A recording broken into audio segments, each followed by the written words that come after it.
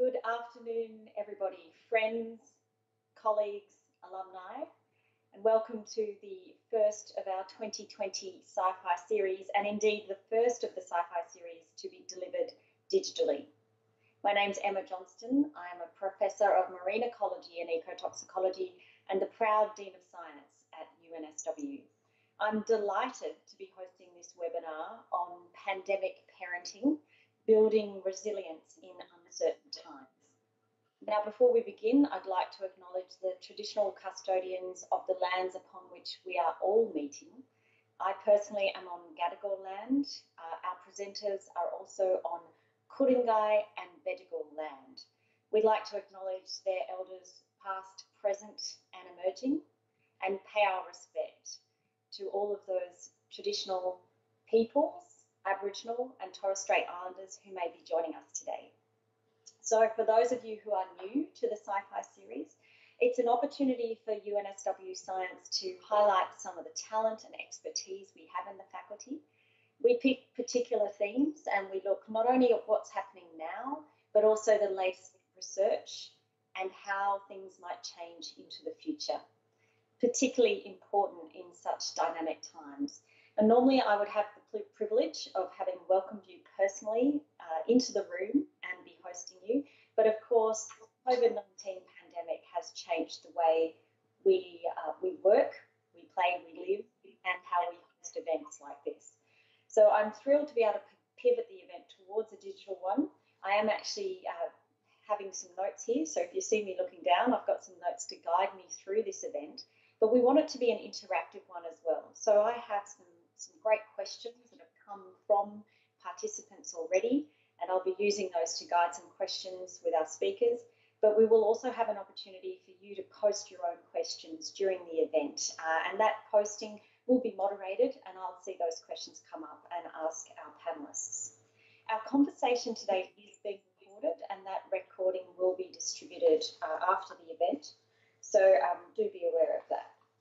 So COVID-19, well, the response has changed the way we do everything, but one of the key anxieties and considerations for many of us has been how to parent well during a pandemic.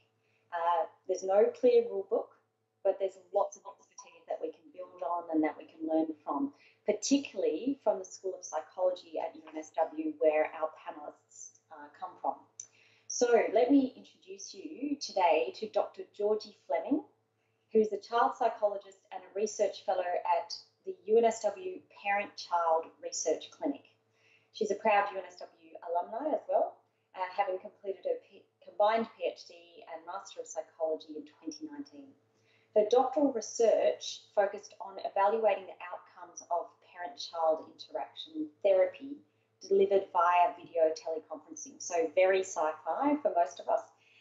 And Georgie's passionate about understanding moderators and mechanisms of treatment-related change, and she strongly advocates for the use of scientific knowledge to inform clinical assessments and treatments and vice versa. Well, Georgie. Thank you for having me. Very happy to be here. Yeah, great. And we also have Dr. Stephen Most, who is currently an associate professor in the School of Psychology at UNSW, which is the #1 school for psychology in Australia, by the way. And don't let anyone else tell you anything different. So Stephen has joined us originally from the United States, where he did his PhD at Harvard, a postdoctoral fellow at Vanderbilt University and at Yale University. And Stephen's research is grounded in cognitive psychology. So he's very strong links to social psychology, clinical psychology, and neuroscience.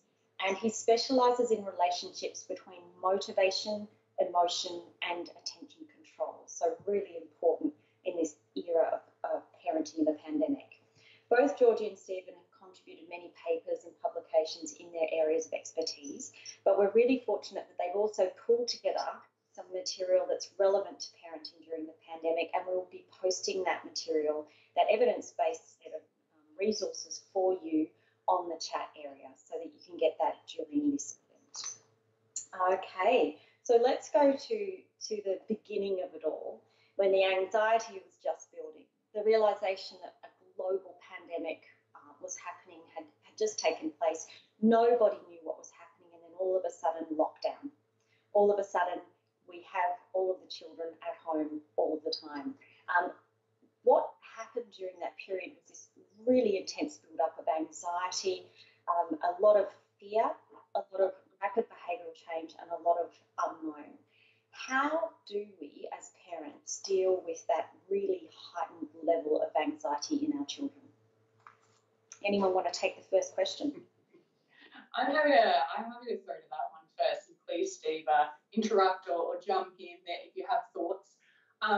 But I think that the first thing to note is that not only are we having to manage this rapid escalation of anxiety in our kids, it's doing it at the same time as we're also experiencing rapid anxiety. So this global event was sort of unlike a lot of things that anybody had ever experienced before, because it affected everybody. So I think managing your kids' anxiety when you're also feeling anxious is a challenge in and of itself, and beyond what we might do sort of under more typical circumstances where kids are feeling anxious.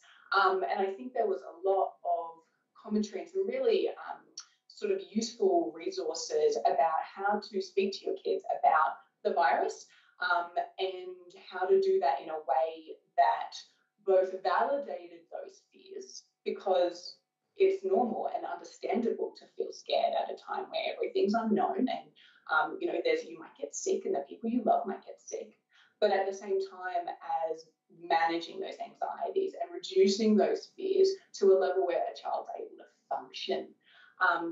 So I think speaking to your kid about those sorts of anxieties in developmentally appropriate ways was one of the big tips that came out of how do you help a kid manage the anxiety. Yeah, and I think there's a couple of additional things that we have to acknowledge, which is that this is a tough time for everyone. And a lot of us are feeling very anxious, and that is completely normal. In fact, our colleague Jill Newby in the School of Psychology has written a fair bit about this. She has a column in the Sydney Morning Herald from a few weeks ago, where she actually said anxiety is not only normal, but it's helpful. I mean, if you're feeling a little anxious about this, then maybe you're going to be one of the people who's doing things right, who is taking precautions that are necessary to keep yourself and your family healthy. And if you find that you can't focus on things like your work or things that you think you should be focusing on because you can't break yourself away from these anxiety-provoking thoughts, it kind of means that you're reacting normally. We're built to prioritize emotional information and to, to focus on things that might be reasons to be anxious. Another thing is that sometimes we feel pressure. We feel like we're not supposed to be feeling anxious. And research has actually found that those kinds of feelings that you should not be feeling depressed or anxious actually can make the anxiety and the depression worse. So you allow yourself to feel this way. It's normal. It's adaptive, and it's really, you're in the same boat as many of the rest of us. So you can almost wallow in your anxiety a little bit, and I guess name it. Does that work for children? Can we teach them how to recognize the different emotions, name them, put them in the box, know that they're okay? Yeah, and I think there are ways that we can take what we know about managing anxiety with adults in sort of a clinical space and downward extend that to applying it to kids. And the biggest takeaway is exactly what you just mentioned then, Emma, is making it quite external, making it quite concrete. So is it naming the worry monster? Is it giving it a name? It's like Larry the Germs, and that's a way that we can speak about it and make it something that's more manageable. So there are ways of talking about anxiety and worry and stress and fear with children developmentally appropriate ways. And one of the first things to do is to teach them what anxiety feels like in the body, that depending on how old they are, getting them to start being able to distinguish between what's a feeling and what's a thought, and to know that the way that we're thinking about things often drives how we're feeling about it. So if I'm thinking to myself, oh my gosh, I'm going to get sick and mummy's going to get sick and everyone's going to die and I will never be able, that makes sense that you're feeling anxious if you're thinking in that way. But if that sort of thinking, we can teach a child to become aware of when those sorts of worry thoughts are going through their head and maybe start shifting some of those worry thoughts to become more realistic, not more positive, because the reality is this is a really scary situation, but just more realistic and more balanced. Perhaps then the anxiety that follows a thought like, it is a really scary time, but if I wash my hands, if I cough into my elbow, if I keep my distance from my friends, then I'm less likely to get the scary germs. The anxiety that follows that sort of thinking is much less intense. And so I think the role of parents here, given that not all of our kids are going to have access to therapists who can teach them these sorts of skills, the role of parents in that is to start becoming aware of those processes, start doing it with yourself. Oh, my own emotion regulation might sort of improve, and then to model and teach and reward kids for engaging in those sorts of processes. And Georgie, I mean, it sounds like based on what you're saying, would it be correct to say that this intense and extreme situation that we will find ourselves in right now, it's almost a learning opportunity. I mean, one of the milestones, one of the big things that kids have to learn when they're growing up is what an emotion is and how to manage their emotions, how to name their emotions and communicate their emotions, have conversations about their emotions. And, it seems like the kinds of circumstances that we find ourselves in right now just really play into these developmental achievements that kids need to master and arrive at anyway. And push that one a little bit further, because obviously there is different levels of understanding, and the teenagers are really quite cognizant, and they have lots of channels of information coming directly to them about what they would call the Rona, so they've named it. But they appear to be at an even more vulnerable stage of development, where in fact the combination of the climate worries, the bushfires, geopolitical, potentially world wars, everything seems to be coming at once in 2020. And I've heard a lot of teenagers talking about, this is just the kind of the end of the world. So how do we talk differently with the teenagers versus the little ones about coping with this impending sense of doom that's coming? Yeah, I think you're right in that adolescents are a particularly vulnerable group, sort of more generally, and that's in some part explained neurologically, because we do know that adolescent brain development, for want of a much more complex explanation, that the emotional centers of the brain, things like the amygdala, other parts of the paralimbic system, they're sort of fully going for an adolescent. Whereas the executive functioning parts of the brain, the part of the brain that's responsible for decision making and planning and more rational behaviors, that's still got a way to go in terms of development. So these adolescents are feeling the emotion strongly, but are sort of under-resourced to be able to manage that emotion sort of appropriately, in combination with being over-resourced in terms of being able to access information. Adolescents are online and they can receive that. So I think it is a bit of a perfect storm for the adolescents. And in terms of speaking to them about their worries, not only about the Rona, but beyond that, I think it is important to keep in mind that they aren't adults. They do have there are developmental considerations, but to include them as stakeholders in the discussions. I know that there was a survey done by UNICEF, I think in mid-April, of Australian teenagers, 13 to 17-year-olds, and about a quarter of them surveyed said, we don't feel like we are being considered as important stakeholders in this conversation. So I think empowering an adolescent to have an opinion on what's happening to them and what they're being told to do and not what to do can both validate that feeling, but also provide them with a sense of self-efficacy, that there are things that they do have control over. And so I think it is in the same way as we were talking about before, talking to them about their anxieties, it's important to validate and help them sort of think realistically about the state of the world, but also acknowledge that they have things to offer in in terms of their own lived experiences, and we need to consider that. I'm sorry. I just want to just point out or build on something that Georgie also said, which was this one thing that one challenge that the adolescents face that the younger kids don't necessarily face is all of these different sources of information. Some of it is good information from knowledgeable authorities, and other information is just these panicked worst case scenarios that they see on social media, or just misinformation spreads like wildfire. Mm-hmm. And so that might be a conversation that would be important to have with adolescents that isn't necessarily something that you have to have yet with younger kids, which is how do you know what is a useful source of information, and how do you know who to trust on this? That's something that adolescents and adults struggle with.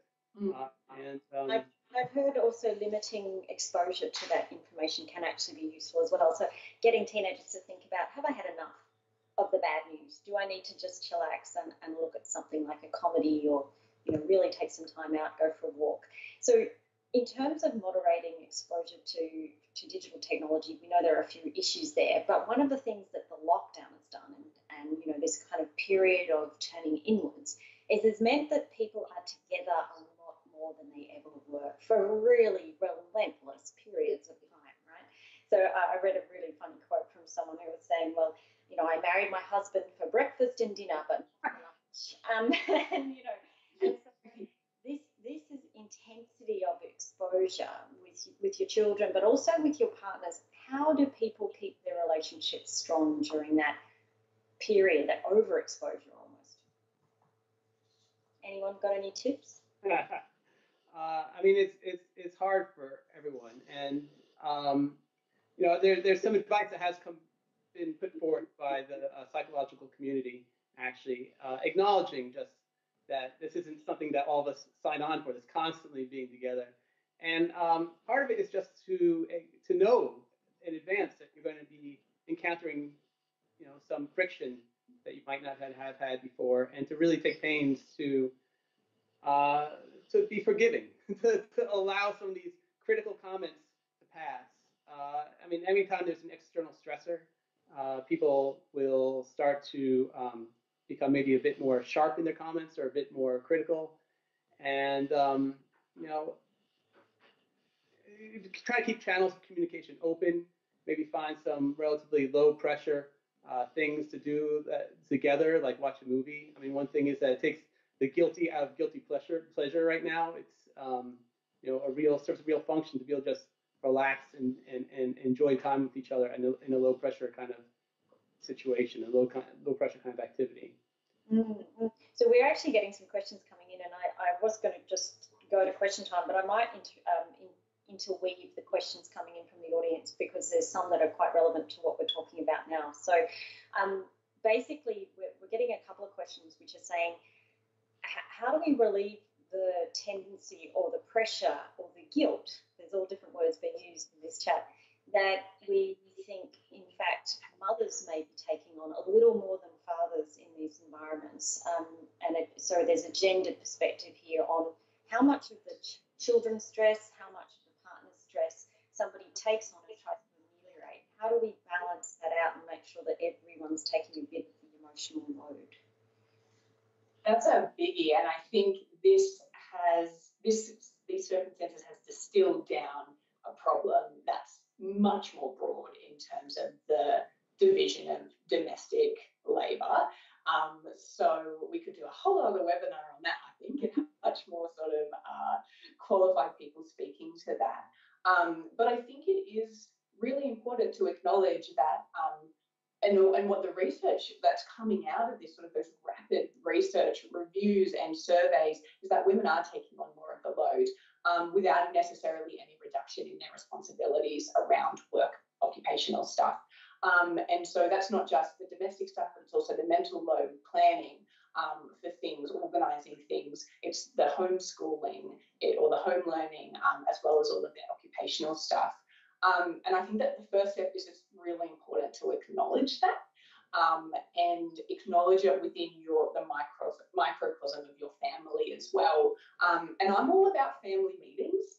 And I always, with the families that I work with, we introduce something new, say I'm introducing with a family a new house rule for the parents to implement with the kids, have a family meeting, sit down and talk about what is driving the introduction of this new thing, what the expectations are around behaviour, and what it will look like if those expectations aren't met or are met. And I think with the division of labour in the household, I think that's an appropriate time to have a family meeting about that and have some structure around that. And I think the way that you deliver that, both parties of the partnership, I always like, it's just like a little tidbit, but I always like from the assertive communication space, the idea of I statements, because I think when we're really stressed and we're annoyed and we're having all of these feelings, we tend to go into accusation mode and blame mode, and that might be warranted, but I don't know how helpful it is in terms of then driving behaviour change in your partner. So then coming at it with an I statement, which is more centering your feeling, the effect of the behaviour on your feelings, and then how you need the behaviour to be different, can be sort of a very conscious, deliberate change in how you express it. So it's, I'm feeling really overwhelmed when I'm left with cleaning, making dinner, cleaning up after dinner, and getting the kids into shower. I'm wondering if you can X, Y, and Z. So it's the centering of how the behaviour, how the situation is making me feel. What we know is that that can soften the reaction, that we get less defensiveness from that. So that's a practical thing that mums in particular, or the primary caregivers in the household can think about in terms of having those conversations, because I do think the conversations need to be had. And what about sharing the chores? So I come to this conversation qualified only by knowing you and being a parent myself. One of the opportunities I took during lockdown was to say, well, we've got more time at home, everyone's here, let's have a meeting and let's all pick our favourite chore, and that will be our new responsibility. And I thought, well, if nothing else, they'll learn how to do the washing and, how to cook, and they now cook once a week, that kind of thing. It's the slightly older children, but it was an opportunity, and it also took the load off me. So that was a thing. And then I started thinking, gosh, am I adding to the anxiety of my children by loading them up with another thing, another responsibility? So do either of you have much information about, what does the research say about children having chores or responsibilities and sticking to those types of activities? I think there are two things here. So the first is that having expectations of kids around contributing it can be an incredibly useful way of enhancing their self-efficacy. So, which is the idea of a belief in yourself to be able to be competent, to have mastery experiences. And what we know from the research is that when kids feel self-efficacy, when they believe themselves to be efficacious, then the outcomes are a lot better. So I'm all about giving chores to kids for that reason.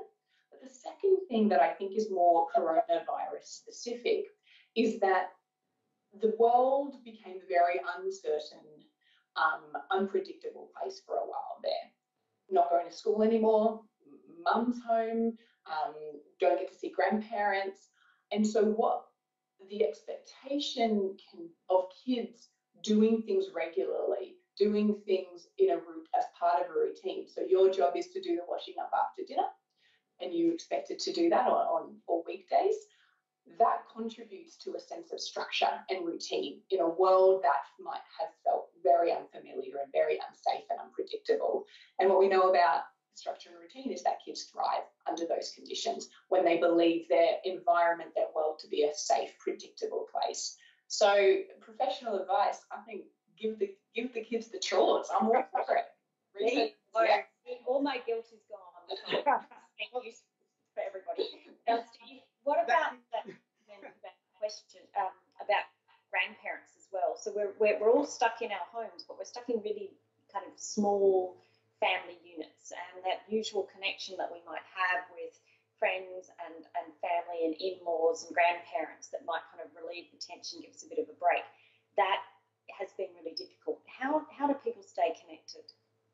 We're really fortunate that this is happening at a time when we have the technology that we do. and this is something that, for example, my family has been trying to navigate for the past since we moved to Australia. Half my kids' grandparents live in America. Their aunt and uncle live in America. And their cousins live in America.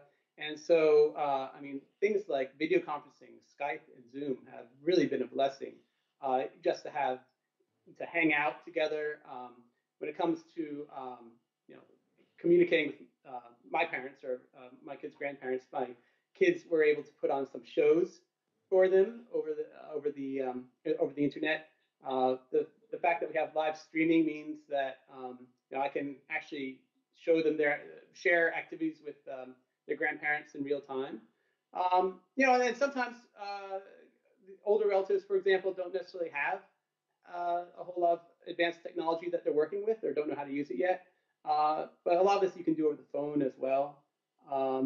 Just taking the opportunity to share little daily moments, I'd say, is an important thing. Don't just save the communication for the big events or the big milestones, but when you are together in person, it's those little moments that make a big difference, that bring that closeness.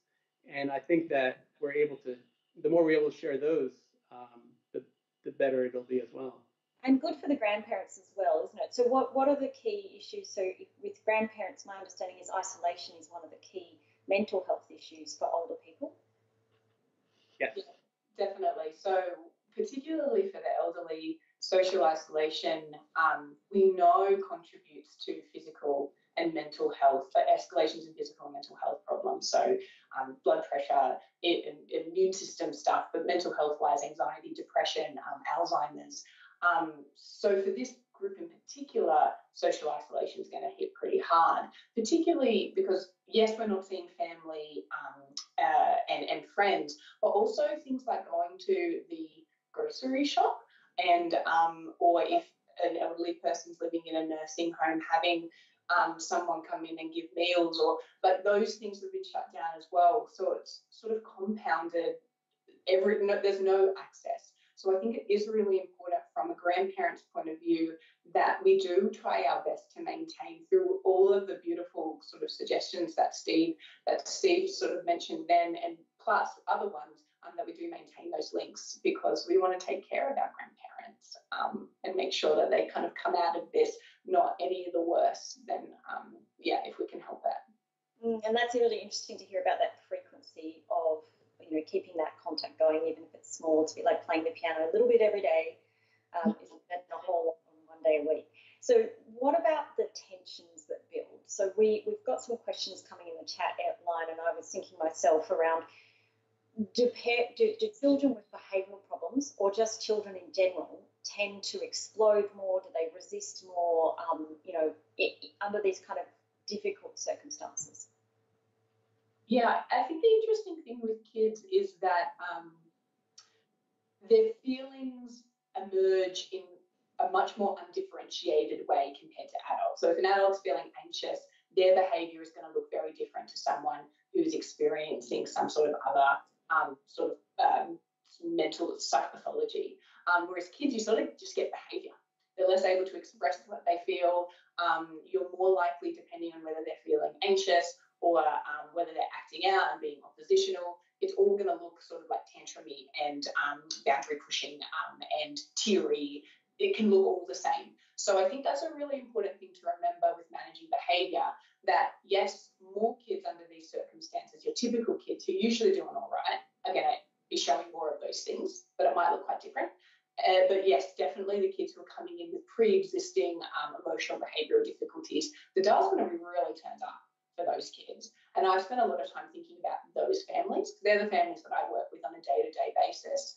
And I remember speaking to a couple of parents who, when the schools went into lockdown, and they're going to be there all the time. And I think it's important to acknowledge that schools respite for parents from kids who have higher needs in terms of behaviour or sort of developmental needs. And what we know about parent-child interactions is that when parents are feeling more stressed, when they have fewer emotional resources, when they're less patient, less tolerant, they're more likely to react to kid behaviours that may not be any different to usual. And then we can get stuck in this cycle with kids reacting to parents' reactions, and that's when it's sort of everything goes awry. And I sort of want to spend this time acknowledging that this is particularly problematic for families where, and what we know is that coronavirus has affected families where family violence is a thing. And so the risk for that vulnerable population where there's domestic violence or child maltreatment, again, the dial's been turned up on that. And it's an incredibly important goal for us is as service providers to meet the heightened needs of those particular vulnerable populations. And so that goes back to what we were talking about before about techniques of regulating emotions and naming them and also giving yourself a break and being forgiving. Mm-hmm. So yeah, that comes full circle. Yes, Stephen. Oh no, I'm sorry. I was nodding along and. Okay, great. So there are some resources now being posted in the chat session as well. So a lot of the questions that are coming up around some of these issues are answered in those resources, and you can look at them after we've finished the conversation. But we are getting questions coming up around the finances as well. So part of what's building in this stressful period is people's uncertainty about income, and indeed many people who have actually lost their jobs. So I'll just read this one out. But given the economic impact of COVID-19 in society, how do we prepare children for changes in their routines due to parents losing part or all of their regular income? So how do you tell your kids that you can't afford to pay for certain activities, or they might have to stop certain, they may even have to change schools. How do we deal with this kind of externally driven internal impact? I think the big thing is it is important to be honest with the caveat that kids don't necessarily need all of the nitty-gritty of the information. But I think depending on the age of the kid as well, the transparency in what's sort of happening in the family can be really important, because if kids don't, what we know is that kids don't have the facts and don't have the information, their imagination steps in. And what they imagine is often much worse than what the reality is. So give the kids the information they need to sort of be able to understand what's going on, with the caveat that they don't necessarily need to know it all, perhaps. And I think in terms of how to talk about it with them, again, there's always developmental concerns. With the younger kids, I find that teaching them using play or stories or writing little social stories with them can really help explain sort of what they need to be doing in terms of their behaviour, and it can make it, again, external and concrete to them. With the older kids, with the adolescents, having sort of a frank conversation and emphasising what they can do to regain a bit of control around their environment, because that's a lot of where anxiety comes from. It's this uncertainty, this unknown. I'm worried about you, my parent. I'm worried about what this means for me. So validating the feelings around the loss. I can't do that sport. I have to move school yet. All those things really suck, and I get that they suck. And so validating that, but having that honest conversation and letting them know what they can still do, what they can still control in their environment, will again move them hopefully more towards feeling self-efficacy, feeling things that are to some extent under their control. I think so. An example of that would be, there are all of these changes happening. What can you do to sort of maintain your soccer skills? If that isn't, can we organise to be able to go down to the oval and have a kick around? You still have control over those things. And that's not, I know that's such a small thing, and the economic stuff is so much bigger than what we have space to acknowledge, and the hardship of that in this sort of forum. And if anyone's parent or child's emotions, if you notice that it's not regulating and it's not resolving as things get better, as the unemployment goes on, depression can happen, seek out professional advice. Get a sounding board, get someone who's in your corner, who's in your kid's corner, who you can sort of speak through some of these things with. Anything to add there, Stephen? I mean, I've found that even with my younger daughter, who's just started school, we found that when we need to talk to her about things, we're very able to have a conversation about the whys the why is this happening? Why is this situation changing? And it really helps with her understanding as well, and perhaps her efficacy, as Georgie was saying, is not just that. I think that understanding what is causing this change in circumstances, and maybe talking together about how we might navigate this change together, can lend a sense of control. Would you agree with that? Yeah, look, and I think we often underestimate how frank kids are with each other. So they will often be having conversations about their own family situation at school and sharing quite a lot and understanding the world via that knowledge. And so they may actually know a lot more than we think. So being transparent and frank can help them gain trust in you. And I think it comes back to that chores thing as well. If they can be helping a family that's going into financial stress, that's going to give them a sense of empowerment and efficacy, as you call it, which should be actually very soulful and helpful. So what we're going to do now is we're going to transition to the schooling, because that's been just such a hot topic for people, is how do parents teach their kids at home, or how do they help their kids learn by this online approach? How much information is too much information, and how can we help through that situation? Now, many children have gone back to school in New South Wales, but we can see the circumstances where many suburbs have just been announced back in lockdown in Melbourne. So it is possible with the continuing cases of the virus that we get a spike again in New South Wales and that we get taken back from school again. I guess the big question that hits many of us is, would it hurt if kids lost 6 months of formal education? How important is it that everybody does do those 7 to 8 hours of schooling a day? I think, so what we know from past disasters, so something like the 2011 Christchurch earthquake in New Zealand, is that most kids recover well academically. So most kids are going to do all right. But there are some kids who are more vulnerable to learning losses and the emotional, social effects of something like a lockdown and home learning. And the vulnerable populations are the kids that we need to identify and provide support services for. So those types of kids are those who are sort of experiencing persistent disadvantage. That's a product of the system. So members of First Nation individuals, members of Indigenous communities, refugees, people living in poverty, those who are based in rural and remote locations. Not all individuals who are a part of those sort of groups, but on average, they're the types of kids who may experience learning losses, for whom 6 months of missing out on learning is actually going to have an impact, as well as those kids who are already educationally disengaged. We risk that that's going to be perpetuated. And also the little ones, the early learners, they're particularly vulnerable as well, because they're learning some very fundamental skills. And when we miss out on learning those, then it can really affect detrimentally outcomes later on.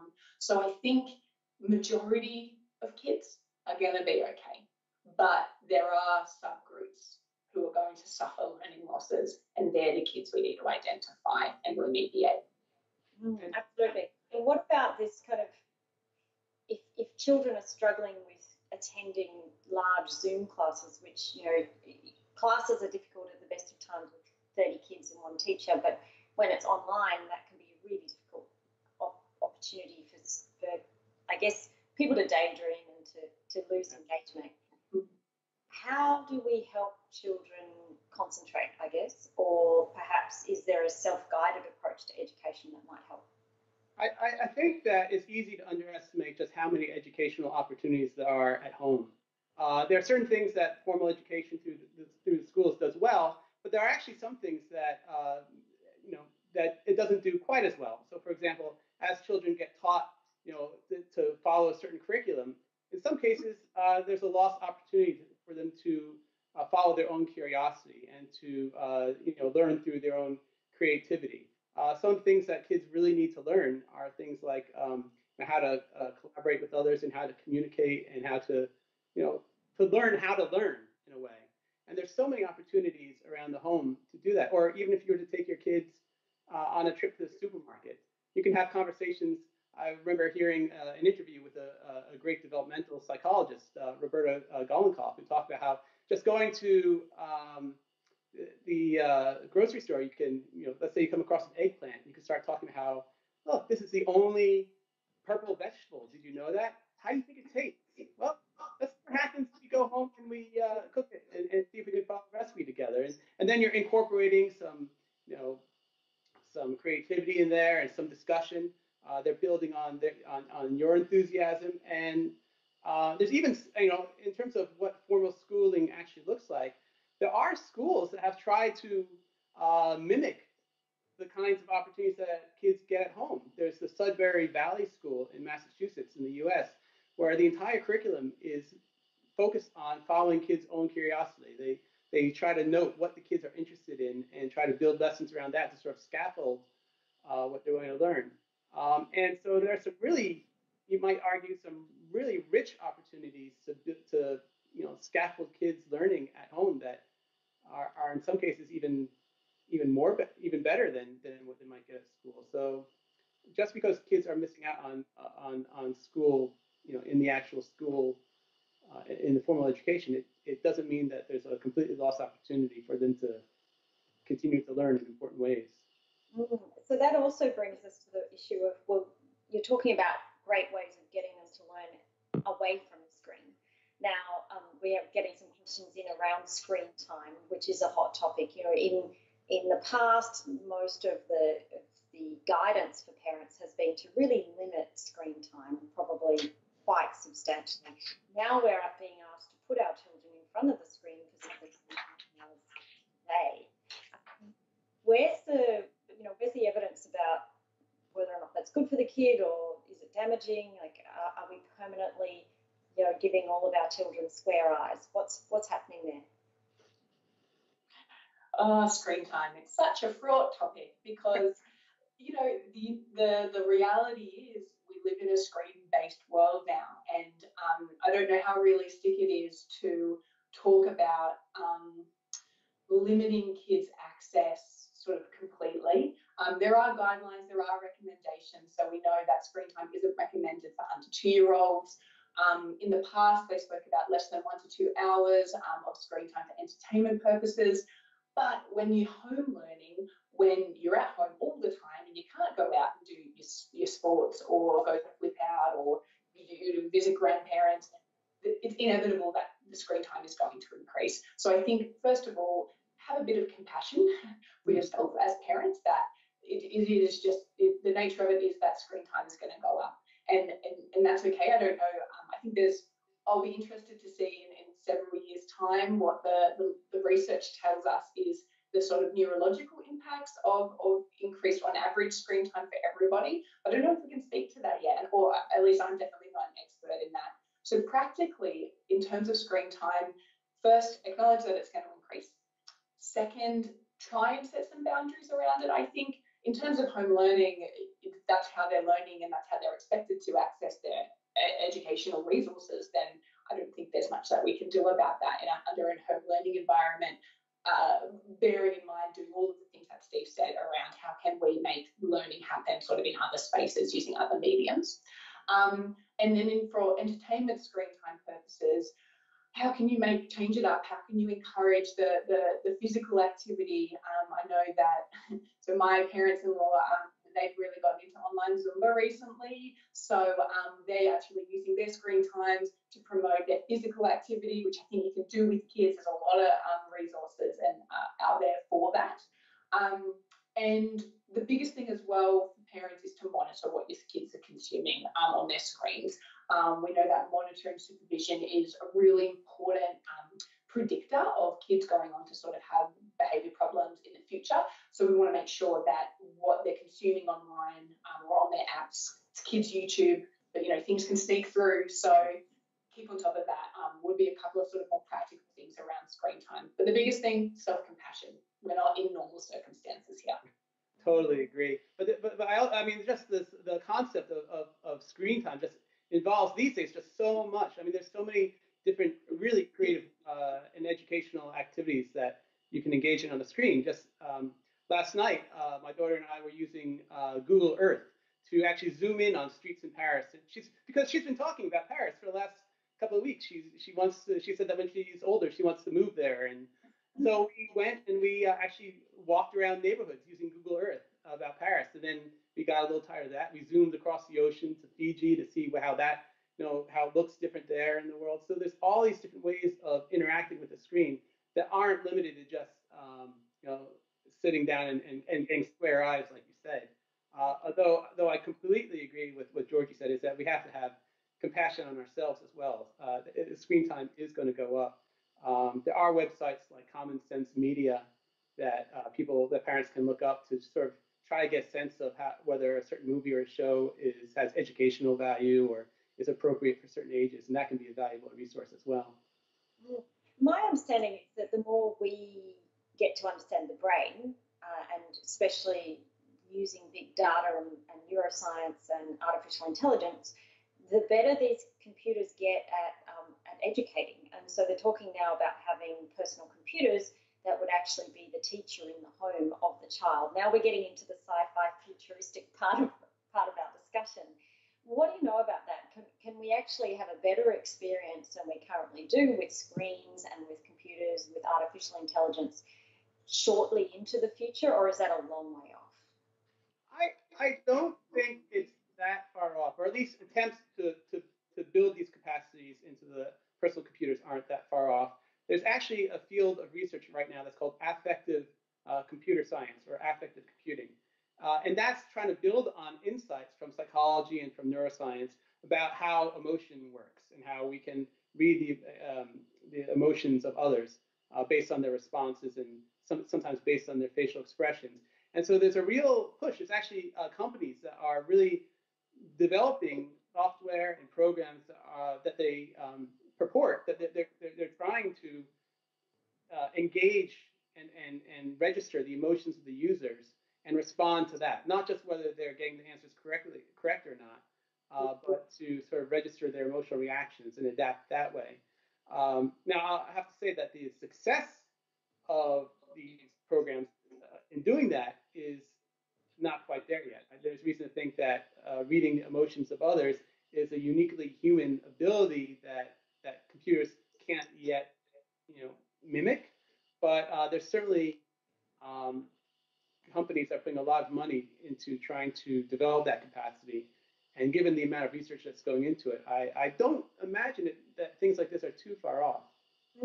And certainly we know that, some of our social media products are actually already trying to use our emotions to get more engagements. And this can be positive and negative, as we've mentioned. So often they'll be trying to elicit a dislike or a hate and putting material in front of you deliberately to make you angry or annoyed because you're actually more emotionally engaged with the product, which is, I think, very, very odd.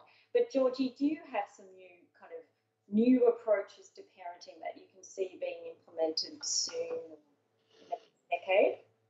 Yeah, so I think I have sort of two ideas on this question. So one is that I think what Corona has done is really brought about more conversations about emotions. And I think as families, we're probably speaking about emotion much more than we have in the past, which I think is only a good thing. Because where do kids learn about emotions? It's sort of just through being in the world osmosis. There's not sort of this very deliberate and conscious effort to upskill kids in their emotional skills. So I think that's sort of, I quite like that. That's the silver lining of this whole shebang of a pandemic. But the other thing that sort of is closer to my heart is that what this situation has done is really put at the forefront that we need as clinical psychologists and other sort of service providers, we need to adapt. We need to go online. And so what we did in the clinic where I'm currently working out at Ingleburn Public School, we're doing a project out there servicing a few schools in the area, is we started doing therapy online. And we do a type of therapy that has the parent and the child come in, and the parents wearing sort of a wireless earpiece, and the therapist coaches the parent in how to use evidence-based parenting skills while they're there with their child, getting immediate feedback, experimenting, trying things out. So when we went into lockdown, couldn't do that anymore. Parents couldn't come. So we took it online and we set up exactly the same sort of thing as what we're doing now.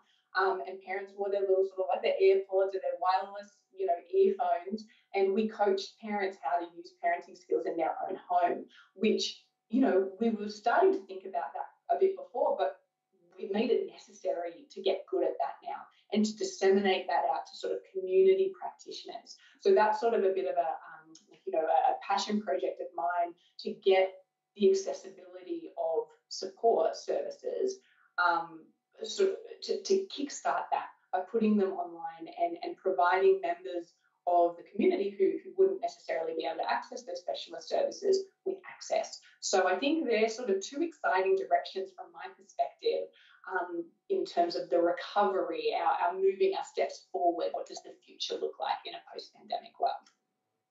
And the COVID crisis has certainly pushed many of us into the 21st century, removed some of the inertia that we had. Certainly the universities have rapidly taken all of our education activities online, and there's been some real creativity in the way we've done it, including I've heard wonderful stories of people, teachers sending experimental packs to all of their students and then running the experiment online. I'm not sure the insurance is exactly going to cover us, but I hope we're all okay. I'm sure we got ethics. We're good to go with ethics. But a big shout out to teachers, both in tertiary but also in primary, secondary spaces, like the heroes of this whole thing, along with the parents. They're on the front line, along with our health workers. So a big shout out to to teachers there for all of their efforts. Absolutely. And they've been incredibly creative and tolerant and hardworking, as always. But just to be able to keep our children learning, even if not as rapidly as they might have face to face, has been an outstanding effort. And to all the parents who have joined us today, we're coming to the conclusion of what's been a really interesting discussion. Congratulations to you as well. It's been such an extra effort, and it may continue. We've had some fantastic questions down the side, and one of the ones I just want to touch on now is, what happens if COVID goes on for longer than we first thought? And reality is sinking in for most people that COVID and the COVID impacts, the economic impacts of COVID, will last much longer than people originally predicted. So one of the things we're all going to need in this parenting gig is endurance. So can I get just some final comments from Georgie and Steve before I close up? I mean, I personally would like to have a little earpiece, one with Steve and one with Georgie, and most of the time I'm parenting so that I can get this solid advice. But I realise that's a bit too much to ask, even from the Dean. So just in these last few minutes, give us a bit of guidance. How do we keep our energy up? How do we keep going? Try and stay sane and try and stay there for our children during this long endurance run. All right, if I had to pick a closing remark to end on, it would be, remember the love. And that's wishy-washy, but it's all about the relationships. All of this stuff comes down to relationship. And what can you do as a parent to maintain the relationship that you have with your kids? Particularly, those living kids, where emotions will become strange just inevitably because of all the stresses that are happening now externally, also internally to the families, in terms of job losses and economic strain and,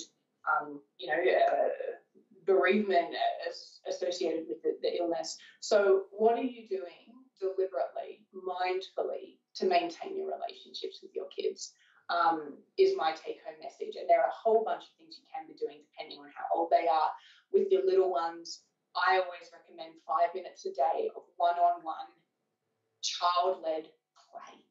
Play with them, bring the fun, bring the love. So I think in terms of endurance, if your relationship with the people around you remains strong, then you're going to be at your best to endure this with hopefully as few sort of negative consequences to your family and to your relationship as possible. Beautiful advice. And Steve? It doesn't get any more important than what Georgie just said. I think that this is really a really intense time for all of us, and one of the most important things is to reach out to others if you feel that you're lacking a social connection. To try to keep channels of communication open. Both with people inside your home as well as people outside your home. Don't feel shy about telling people how you're feeling and about expressing what you need. And also, be forgiving of yourself. I think a lot of our expectations of ourselves that we have of ourselves now are really informed by the way things were before. And I think we need to really learn to pace ourselves a little bit differently, make sure that we are taking care of ourselves, whether that means making sure we get sleep, exercise, some downtime. And the better that we're able to take care of ourselves and make sure that our own emotional and social needs are met, the better position we'll be to make sure that those needs are also met in our kids and in our partners. So that's a beautiful place to end. We've got kindness, compassion, love, all incredibly important, and patience, I think, is one of the key things that we need to remember here. Thank you to everyone who's been watching and posting questions. Thank you for your patience if I didn't get to your question, but I think I got to most of them. Reminder that there is a set of resources that have been posted in the chat section that's been posted twice. And the university will also post a survey for feedback on this. As it's our first digital sci-fi series event, we'd love to hear what worked and what could be improved. And we will bring you more of the sci-fi series as the year goes on. On behalf of UNSW Science, I'd like to thank our panellists, Steve Most, Georgie Fleming. You've been absolutely superb, and thank you again also for providing those resources. Thank you to everyone who's tuned in. I hope it was interesting and entertaining. Just a reminder that this has been recorded and it will be posted publicly. So if you would like to share this recording for any of your friends and family who are going through pandemic parenting and interested in building resilience of not only the children, but of the parents and the grandparents and the friends and the family, then that will be available for you. We hope you enjoyed the session. Thank you very much.